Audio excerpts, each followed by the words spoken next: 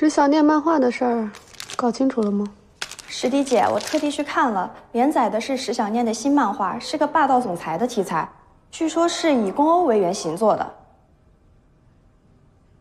哦，忙去吧。哎。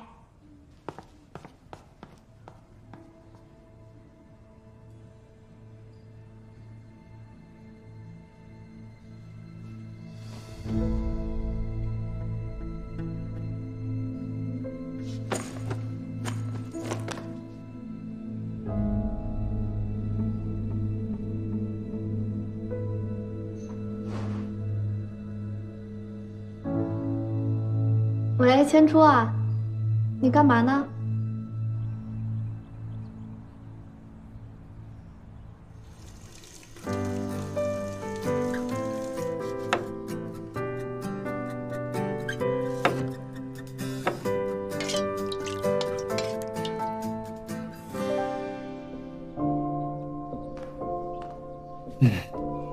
好香啊！那当然了，也不看谁做的。 小迪今天这么高兴啊？让我来猜猜，是什么好事儿啊？你哪儿看出来我高兴了？你今天回来这么早，又做了这么多好吃的，不是好事儿是什么？那你可太不懂我了。嗯，我今天呀拍杂志封面，主题是夏日新娘，穿了好多漂亮的婚纱，我就在想，我们结婚的时候会是什么样？ 那你想是什么样的呢？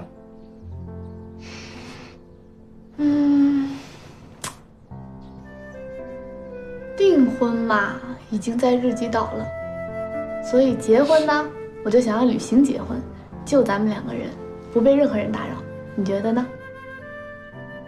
哈，我一直以为你会想要一个有隆重仪式感的婚礼呢。 咱们以前就说过旅行结婚啊，你不记得了？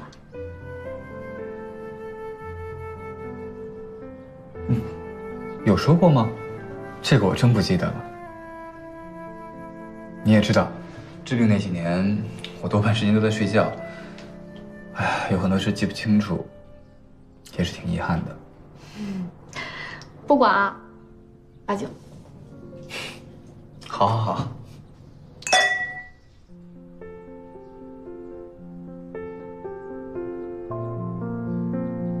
小迪啊，虽然我也喜欢旅行结婚，但是现在我们2个都这么忙，你又是事业的上升期，真的不需要一个盛大的婚礼来应对媒体吗？所以我都说了是以前啊，以前呢就咱们2个人，现在不一样了，现在好多人都看着我们呢。是啊，以前就只有我们2个。 你放心，以后不管什么时候，不管你记不记得我，我都会在你身边陪着你的。傻瓜，我怎么会不记得你呢？这是手术前我跟你说的话呀，你忘了？是，手术当天没去，可是前一天我还跟你说，我说我一定会等到你睁开眼睛看到我。够了，石小姐。没关系啊，千初。 即使这次手术不成功了，我也依然是你的眼睛，帮你看每天的日出日落，还有天上的白雪。我会一直等你的，等你睁开眼睛看到我。高烧不退，又只能拜托小迪去。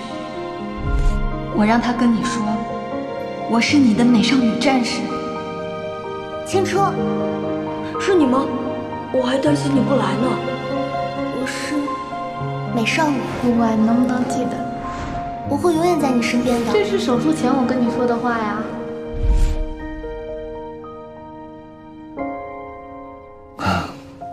抱歉，那个，我一定全都努力记起来。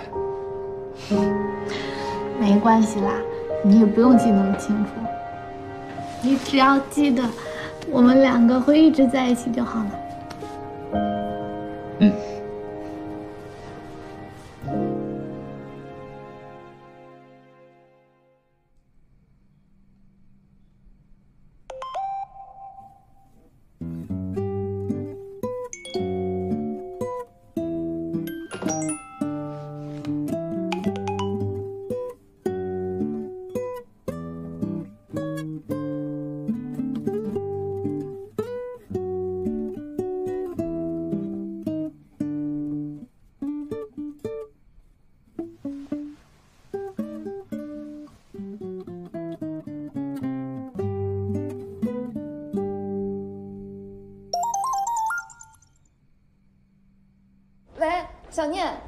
快看快看，你的漫画现在在看漫画 APP 上已经破浏览记录了。你等一下，我看一下。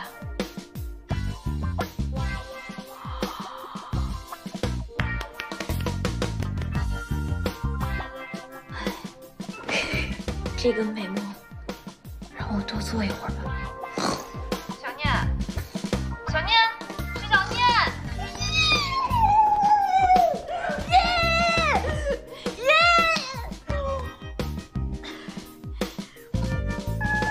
这不是在做梦吧？十大美女最近倒是挺忙的啊，又是忙代言，又是忙拍戏的。哎，今儿怎么有空约我出来逛公园了？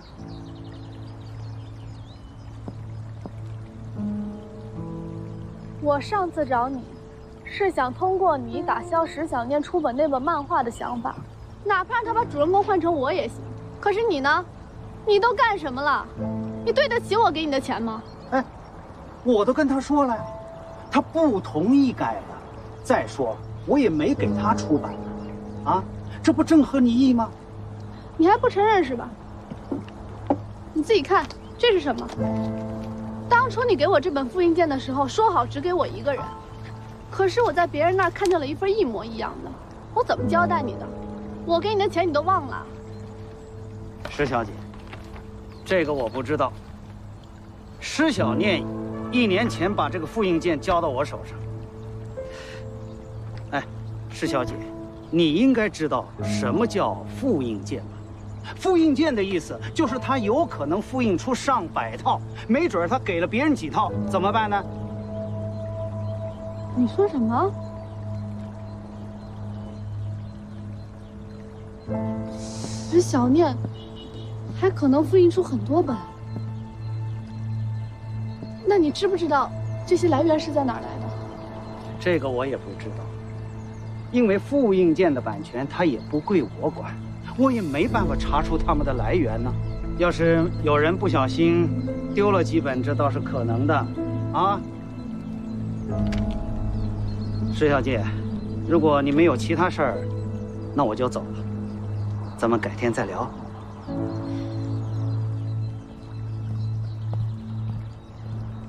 施小念啊，施小念，你是要害死我！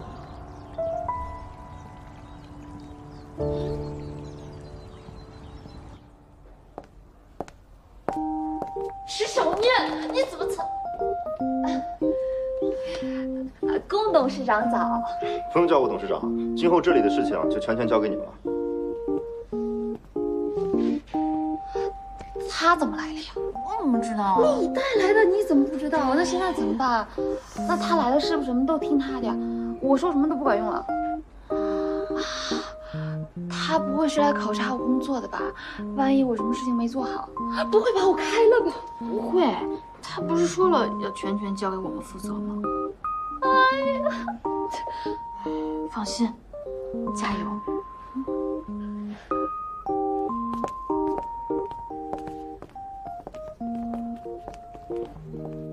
我想说的已经说完了，具体的价值完全可以由贵出版社和石小姐来开。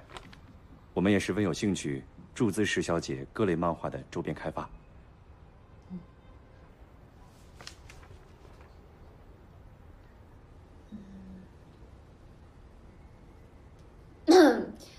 我觉得挺好。不行，下一个。不好意思啊，谢谢。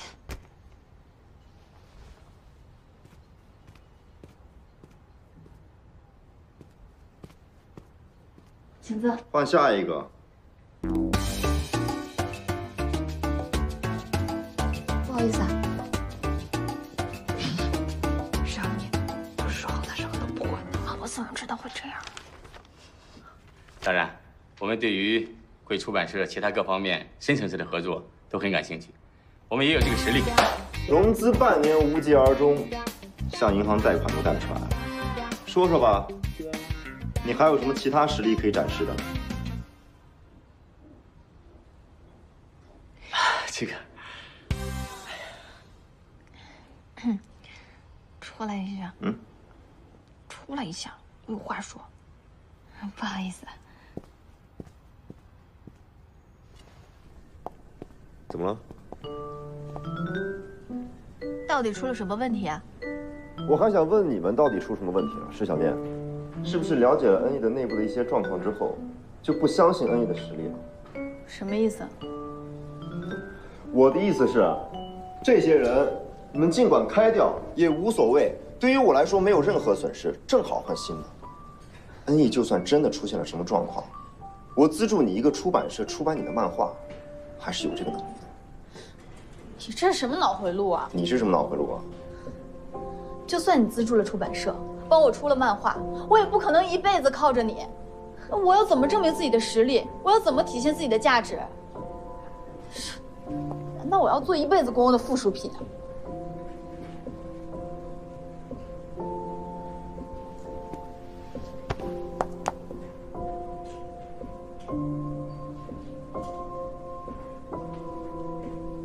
一辈子做宫欧的附属品，有什么不好吗？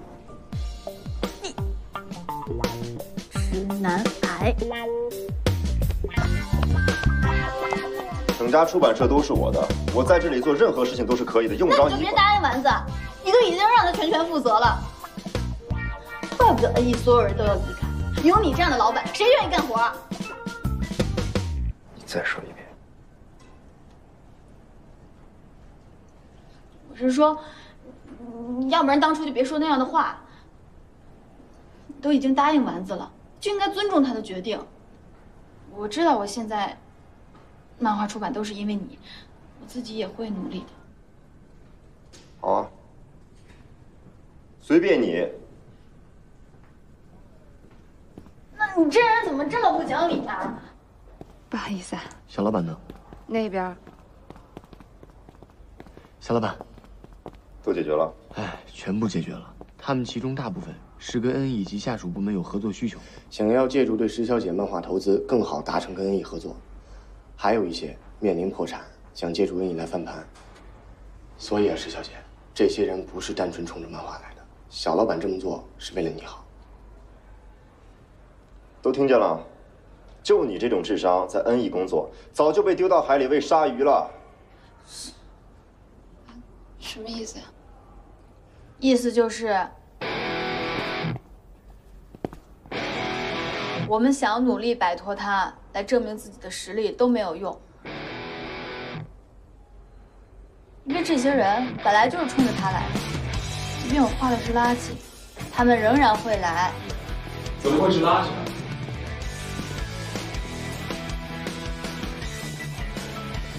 我可不允许我一直以来喜欢的漫画家说自己的漫画是垃圾。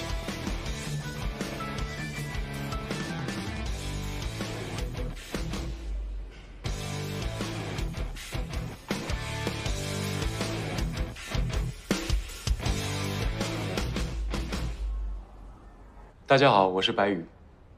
我听说石小姐的漫画在找合作方，作为石小姐漫画的忠实粉丝，我觉得我最有资格用我的能力和人脉来为石小姐服务。但是等了这么久，怎么感觉已经结束了？啊，那这么说，你不是为了NE来的，你是为了石小念来的？我从小在日本长大。照理来说 ，NE 手机应该是近2年才登陆了日本市场。不过我早在5、6年前，就已经在日本的漫画书上看到过石小姐的漫画。龚总，您刚才这么多人的方案都听过来了，不听我的岂不是不太公平？那个白先生，我们龚总还有点事儿，麻烦您让一下。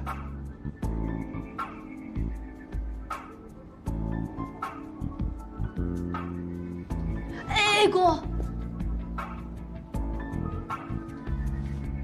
我没有别的意思，但我相信，石小姐也想找一位懂自己漫画的人一起合作。龚先生也不至于连石小姐这点自由权都剥夺了。还有，龚先生，不给自己心爱的女人留一点空间跟自由，这样是很危险的。你别胡说。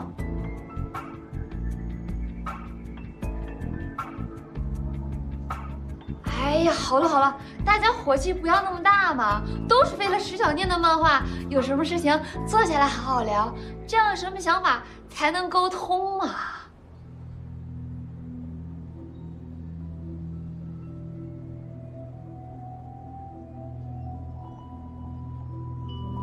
这些是我对跟石小姐漫画合作的所有方案，包括对她进行个人的宣传以及版权开发。当然，至于我私人的热爱，也有好多对漫画的理解与想法。不过这个也完全取决于石小姐您是否愿意接受。啊，对了，还有，最重要的是，为了防止节外生枝，我也拟了一份文件，放弃一切有可能跟NE之间达成的合作。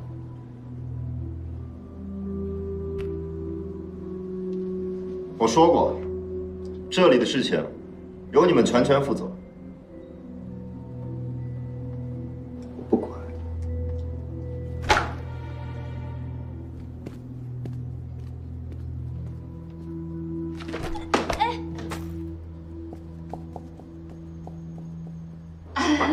那个，白羽先生，坐，我们聊一聊，来看看合同。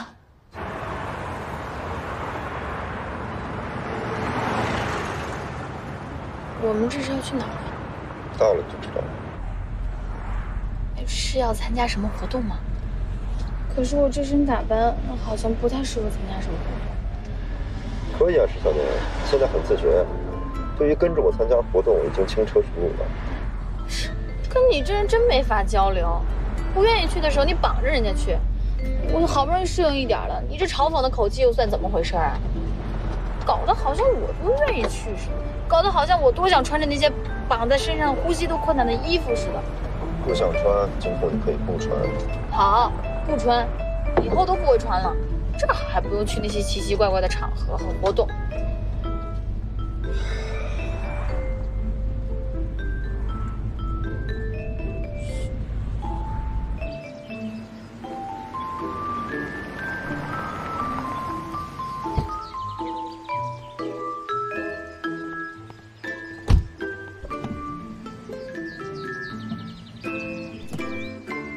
小老板，你到了。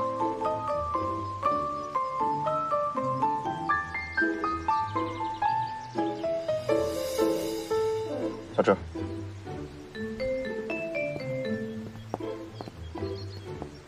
走吧。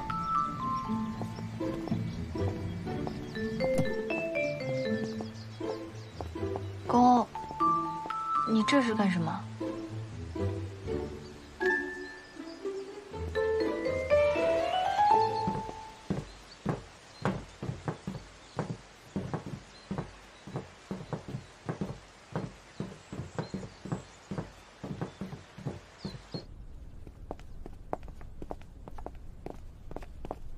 这是去哪儿啊？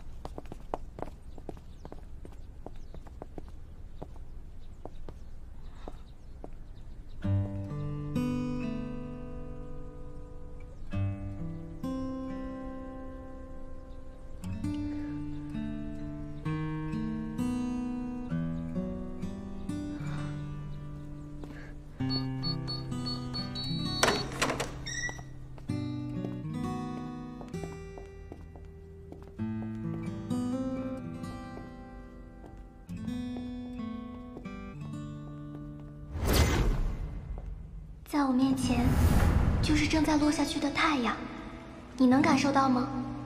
夕阳和日出是不一样的热度光。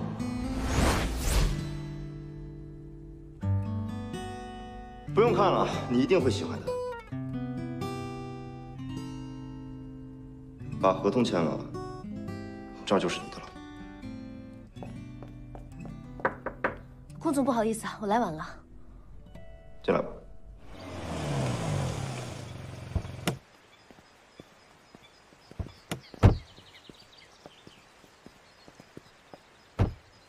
千初，怎么带我来这儿啊？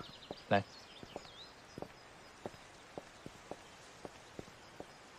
小迪，你还记得这里吗？记得啊，小时候总来嘛。看来我没记错。千初，你，嘘，跟我来。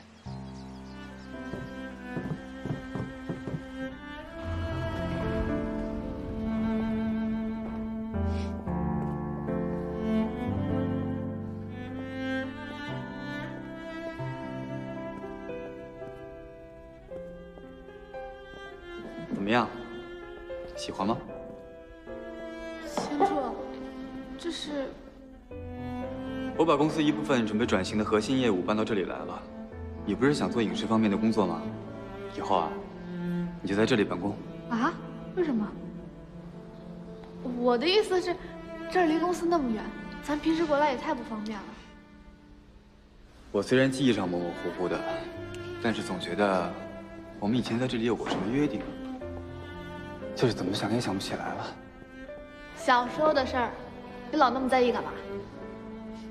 也是。不过每当我走进来，就总觉得这里跟别的地方不一样。公司呢，现在也的确需要分出一部分人来做新的项目，离总部远一些，我觉得可能也是好事。以后啊，你可以招呼影视圈的朋友们过来啊。那边还有个阳台，我带你去看看。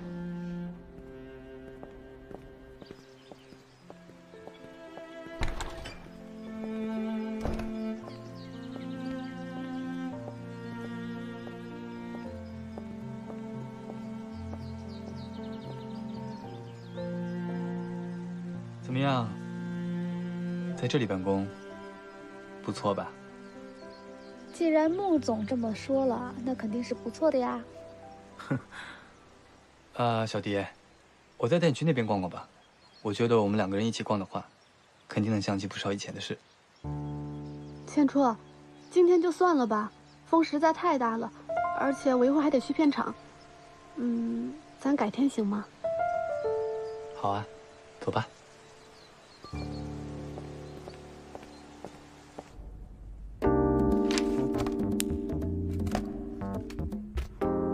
那这样，我先回公司盖章，回头再拿给你。那先这样，谢谢过去了。谢谢你啊，辛苦了，拜拜。喂，石小念，是我帮你租的工作室，又不是他。你想鞠躬的话，转过来朝我鞠。谢谢龚总。啊，不用了，太客气了。不过，你为什么突然要给我开这个工作室啊？不是给你，是给我自己。我只是聘用你来工作而已，别想太多。你也要画漫画了？你的脑回路真的是好奇怪。可是我这个人呢，只会画漫画。如果你给我开了一个工作室，让我研制手机，我可不会啊。从现在开始，你要为我和NE量身打造卡通漫画形象，作为宣传手段，听清楚了吗？有点清楚了。不是你之前跟我说过吗？卡通漫画可以作为对外交流的窗口，现在我做到了，你自己倒反悔了。我那个意思是说，可以作为我对外交流的窗口。当然，你想交流也可以，只是我这绘画风格你也见过呀，就按照你的来。不，在退出之前，还是要先给我看一下。清楚，明白。但我这具体的内容呢，是以你为中心呢，还是我可以有所延伸，做一点自己的漫画内容？你之前说过，画漫画要走心，太矫情了吧？你之前画过的很多漫画都是以我为原型的，都是走心的吗？这可不是我逼你的啊，这说明你心里本来就有我，不是我强迫你非要以我为原型的，对吧？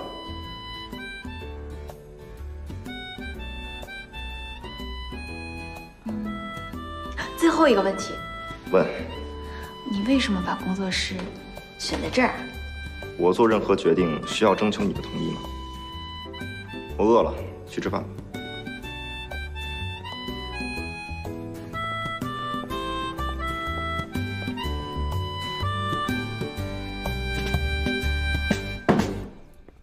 我们租这个工作室的时候，你也没告诉我这个停车位不能用啊。不好意思啊，小姐，但这2个停车位啊是跟我们业主对应的，您的车位不在这儿，还是请您赶紧开走。我都告诉你了，我就在这儿等会儿人。我给你停车费总行了吧？我按最高的停车费给你，可以了吗？这个真不行，这跟钱也没关系。我已经跟您解释过很多次了，这2个车位是属于您楼上那家公司的，所以您理解一下。你现在跟我说这些有什么用啊？我公司每天那么多人来，那他们停哪儿啊？走过来啊！您现在跟我说这些，我也不知道，我也管不了。您还是跟我们领导说吧。哎，你这人什么态度啊？别拽我！哎，你干什么呀？你干嘛动手啊？我没动手，是他先拽我的。那监控录像都看得一清二楚，你的一举一动。这况且还是个姑娘，还穿着高跟鞋呢。小迪，什么事啊？你怎么在这儿？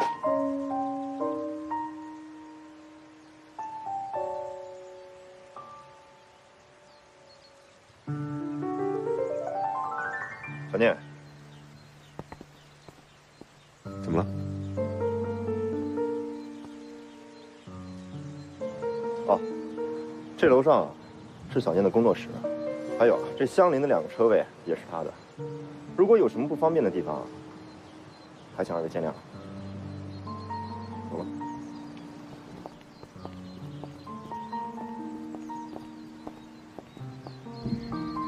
楼上是宫欧的公司啊？楼上是石小念漫画工作室，刚刚进驻的。果然，你还是想压我一头。明明自己已经赢了一局，还装模作样的为我打抱不平。石小念，你还真是越来越厉害了。那个，刚才不好意思啊，是我没弄清楚情况，麻烦你了。没事没事，我们也是按规矩办事。你赶紧把车开走吧。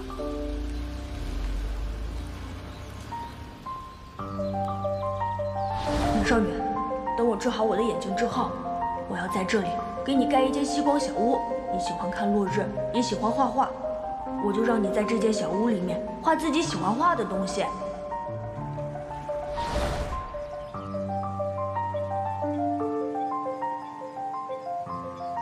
千初，啊，想什么呢？没什么，你说什么？我是说，这儿既然不让停车，咱们就找那个管理处商量一下，在这附近找一个最近的车位，这样我接待客户也方便一点。好，那我们先走吧。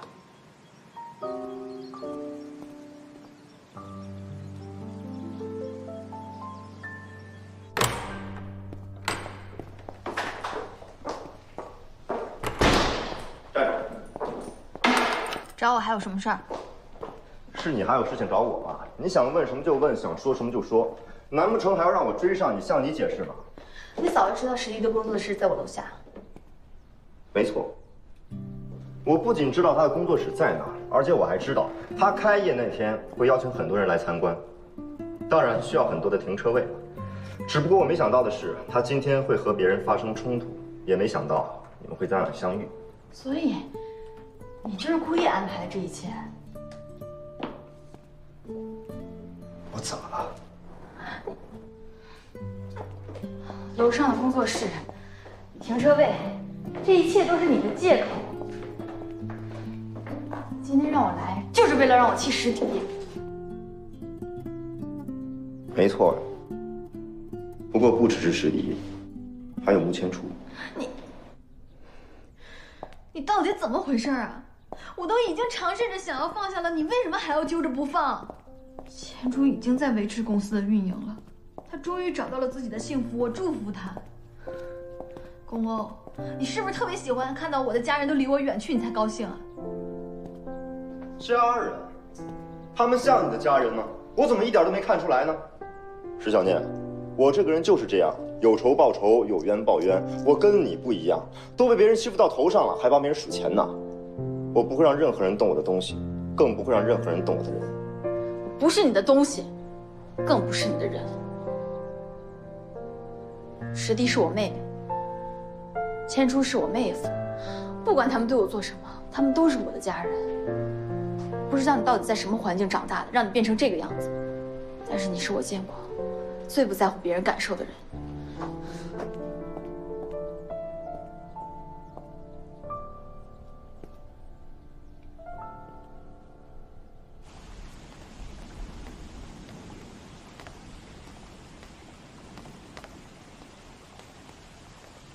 唐老板，你为什么不跟石小姐解释清楚啊？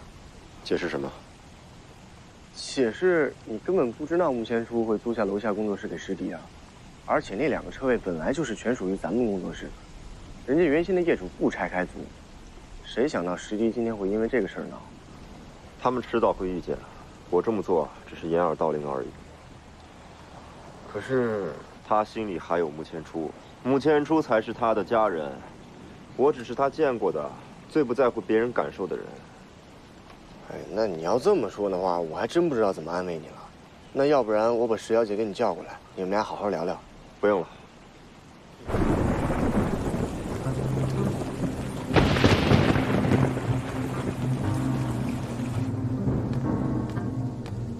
曹老板，你让我查的那个人，我查过，所有的背景资料都跟他自己说的一模一样，就连石小姐的漫画，也确实买了很多年了。果然有问题。对，这么干净的背景，一定有这么干净的原因。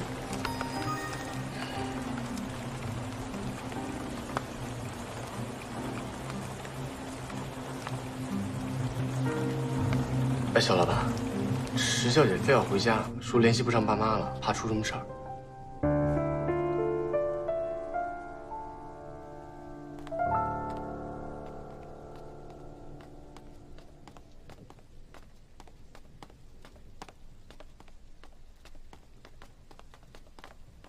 不用这么着急走，你父母没事儿。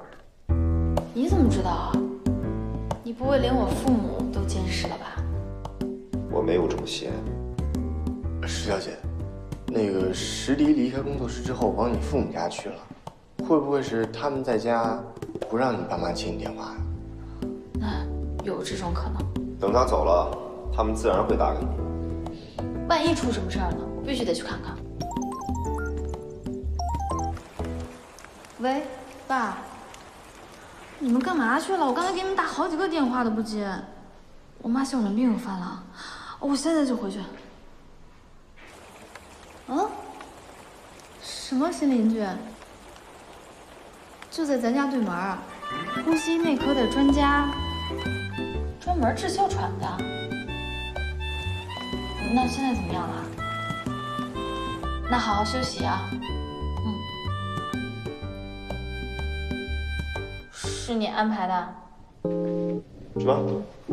呼吸内科的专家，专门治哮喘的。等我妈哮喘病一犯，还没去医院呢，就被抢救过来了。咱们家那个小区都是很旧的房子，我就不信有什么专家会特意买那儿的房子。免得你又要说我监视你的家人。不过，但凡你这个人长点脑子的话，就会意识到，一个医疗专家是不太擅长做监视工作的。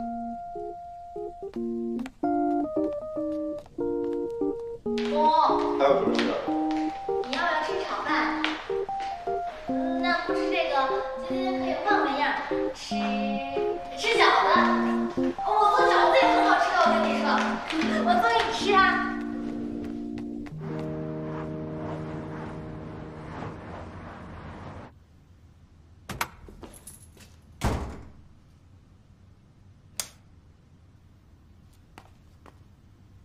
千初，怎么在家坐着不开灯啊？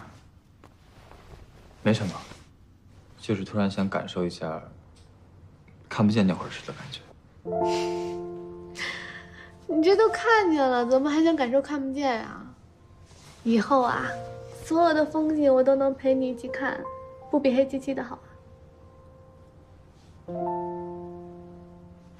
今天回爸妈家感觉怎么样？挺好的，他们就是年纪大了，希望儿女多陪在身边吧。不过你们姐妹2个轮着回去，他们应该也不会太孤单。石小念啊，他现在可跟以前不一样了。你今天在工作室那儿，是不是没有看见？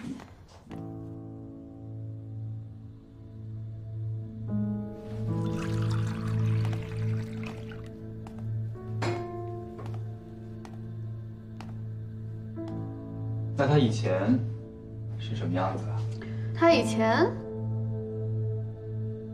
我今天不想说他。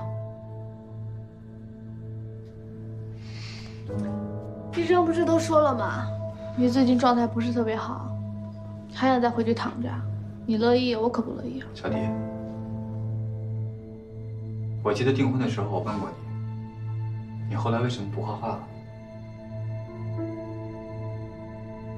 小时候的事情，谁说得准？那是为什么不画了？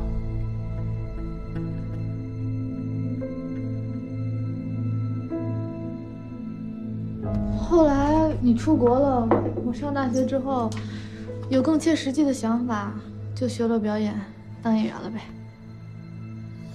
哦，那还挺巧的。你姐姐倒成了漫画家。她从小就学我嘛。好了，我去睡觉了，你早点上来。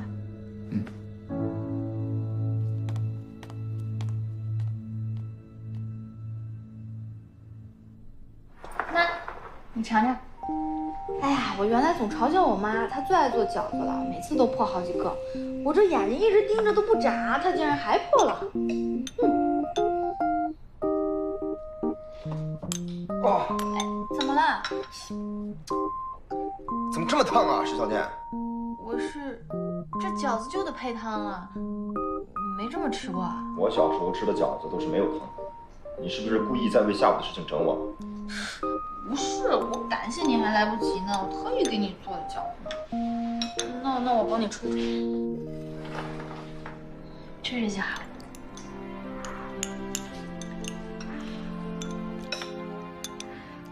吹一下就好了。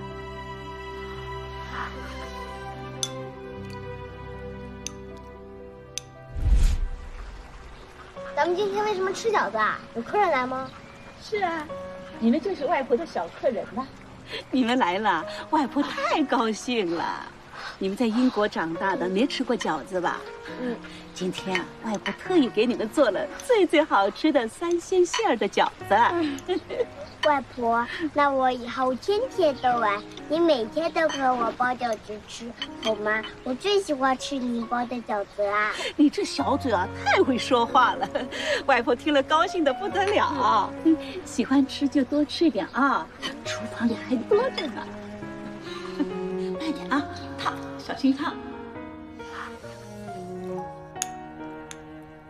这回应该好。你再尝尝，请用。尝尝。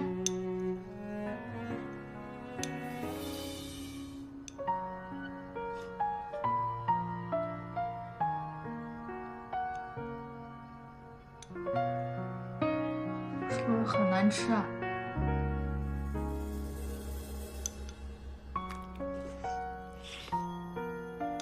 我后面呀就是破了几个。哎，你干什么？这些都归我，你去做别的事。你这个人真的很不讲道理，有没有人跟你讲过？有啊，你说过无数遍了。你赢了。哎，你上回不是说要从黄总编入手调查你哥哥车祸线索的事吗？那有什么进展？查了，你说的那个黄总编已经从本市销声匿迹了。有人说他去了零市，我也派人去查过，但是什么线索都没有，电话什么的全都换了。那这黄总编为什么要把这个复印件给你哥？他为了什么目的啊？你就别担心了，现在他不出现，总有他出现的时候，我们等就是了。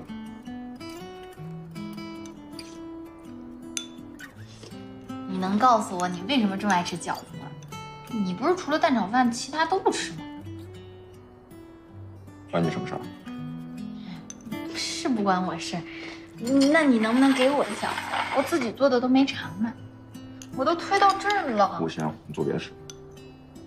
那我就看你吃吧。慢慢看吧。